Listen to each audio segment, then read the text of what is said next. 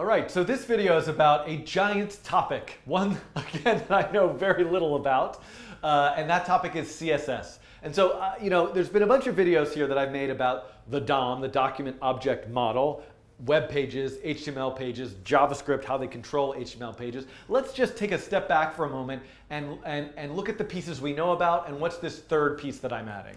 So this web page, this thing that you're seeing in the browser or in the sort of browser window of the p5.js editor where I'm writing all of the code, the thing that this page loads is a file called index.html. Okay? So, and this is not a good pen, I'm switching pens. In this file, there is some content written into that file. For example, there is a header that's at the top of the page. There's a paragraph. This file is also referring to some JavaScript code. It's referring to a bunch of different things like the p5.js library file, our own code, which is in a file called sketch.js. And in those files, we're doing some JavaScript stuff, like making a canvas, drawing a circle to that canvas, and perhaps even as we've seen in previous videos, making other DOM elements like more paragraphs and affecting those and changing those elements. So you can think of these pieces as HTML. This is really the structure. And you could also say like initial content in a way, like what's on the page when it first loads of that web page. JavaScript is logic, code, things that can handle events, store information, make all sorts of magic happen. This is what you can think of as the behavior of the page. So this is where you and I and everybody else who's doing this stuff is writing code to control what's happening on that page over time based on user interaction, based on some mathematical algorithm, based on whatever you might fancy. You like to draw rainbows in a canvas, unicorns, do that with JavaScript. I'm adding unicorns to my repertoire here. I only was at rainbows. Okay, so the last piece here that I want to talk about is this idea of CSS.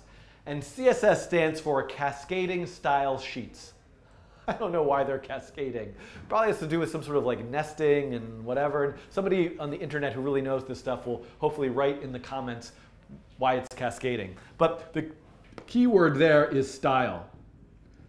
So if you want to affect various aspects of the layout of this page, you want the canvas to actually float on the right side of the page rather than the left side of the page. You want to change the font that's in the paragraphs. You want to change the background color of a paragraph. You want to, just about anything that you can imagine that has to do with the visual look and feel of that page can be controlled with this idea of CSS. Now, once again, we're in the same place as we were with HTML. You could write HTML into that index.html file, or you could dynamically sort of insert HTML elements into the page using JavaScript. You can sort of give some initial content. You can also control those elements using JavaScript. The same thing is true with CSS. There is a kind of file, the camera went off. There is another kind of file you could write. I've disappeared from the world, but I am still here. You cannot see me, but I am still here. I will never leave until every one last person on Earth, actually, most people on Earth don't really need to know about CSS, or maybe they should. I don't really know. That was a terrible idea, but you're here watching this video. Maybe CSS is useful to you. I'm going to keep going. The HTML file, the JavaScript file, now you can also add information about styles to another kind of file, named maybe style, named whatever you want, .css, .js for JavaScript, .html for HTML, .css. Now, what I meant by saying we're in the same situation is I want to talk about how do you add that style stuff to style.css, or how much you add style dynamically on the fly based on user interaction, based on some set of behaviors in JavaScript. This is the bigger picture here, and then there's lots of details to fill in. Boy, am I rambling about this, but hopefully it's making some sense. Okay, so how does CSS work? CSS works on a couple different principles. One is this idea of a selector. So you need to have a selector, meaning what are the things that you want to select to style? Do you want to select all the paragraphs on the page? Do you want to select just this one particular paragraph? Do you want to select the canvas? What DOM elements do you want to select in order to style? After you specify that selector, so for example, let's say you want to style all the paragraph elements on the page. Your selector would be P. Then you need some open and close curly brackets, much like you always do when you're doing these kinds of things, to denote the beginning and end of the the style information that will be applied to that paragraph. Once you have that, all you need are a series of name value pairs.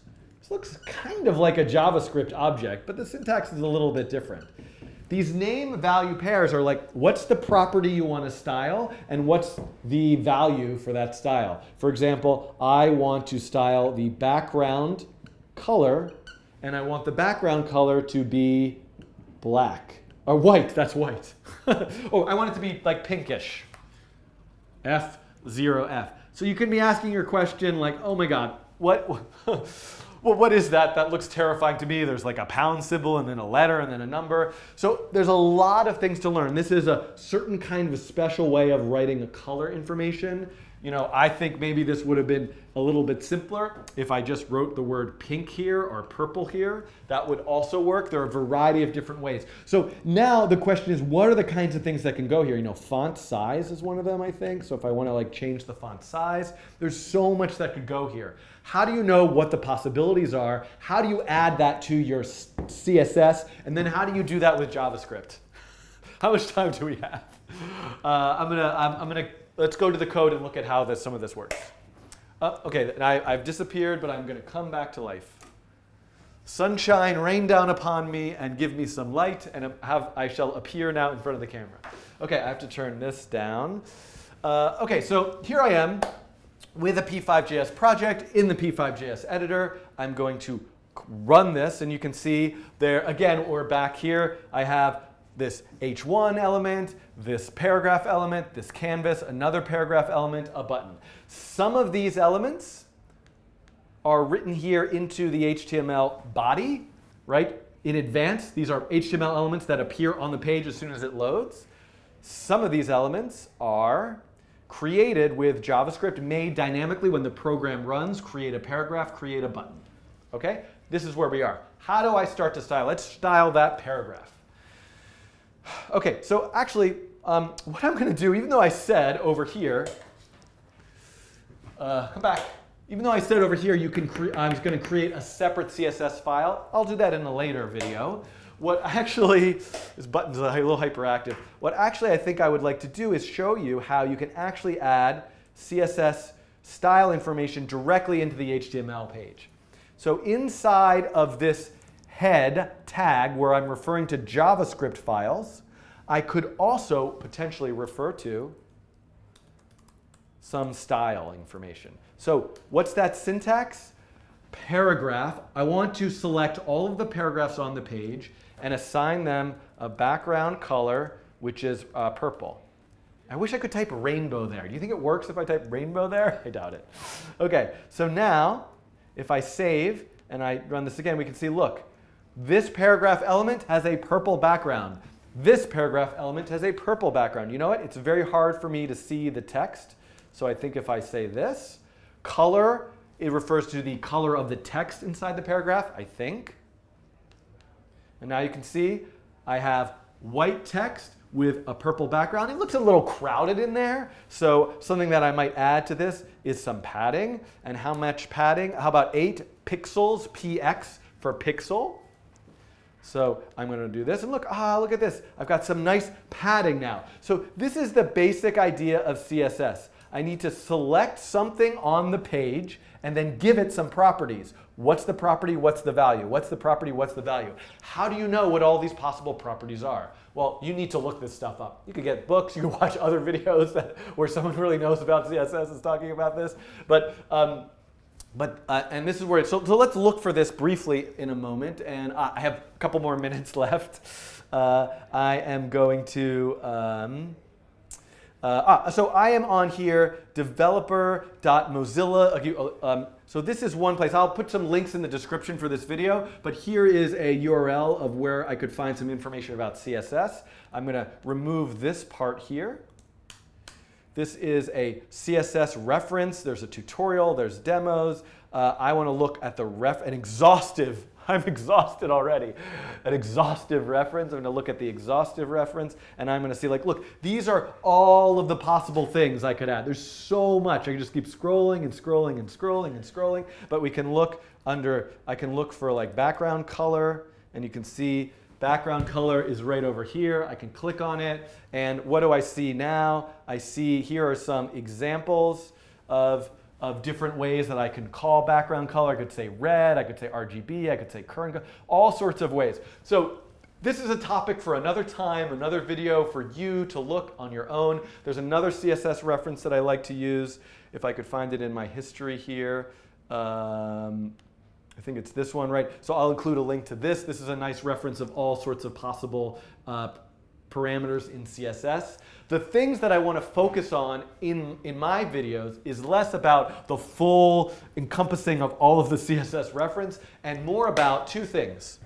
One is how do these selectors work? What are other ways that I could specifically address a single paragraph or only some paragraph? There's a lot of ways you can use these selectors, so I want to get to that. And the other thing I want to get to is how do you do style dynamically in JavaScript? So with p5.js specifically. So let's take at least another video. One of my future videos, I'm going to talk more about selectors. But in this particular video, I want to look at the style function. So here, if I come back, if I quit Chrome for a second and I come back to this, we can see that these particular elements, now these paragraph elements are all styled based on the hard-coded style information that's in the HTML file inside of the style tags. But another thing I can do is right over here, I can, for any element that I create with p5, and later I'm going to show you any element that I access in p5, whether it was created or not, I can call a function called style, which then requires just two arguments. What are those arguments? The name of the style property, the value of the style property. So if I were to put right here in quotes, background-color, and then I were to say in here in quotes, pink, you can see, look at this. This particular element is still getting the style from the HTML page. This particular element, whoop, I'm not there. This particular element down here is getting the style from my code. So when I apply a piece of styling dynamically in code, it's going to overwrite the style that was originally set up in the HTML page. So there's a lot of pieces here, and for you, essentially, if you're following these videos along, what I would suggest you do is try adding some style to the HTML file in the same way that I did here. Try adding some styles this way. What other tags might you reference? Try adding some styles this way. What happens if you add styles to other kinds of elements that aren't just paragraph elements? And lastly, and I'll do this for you really quickly, set something style with an event.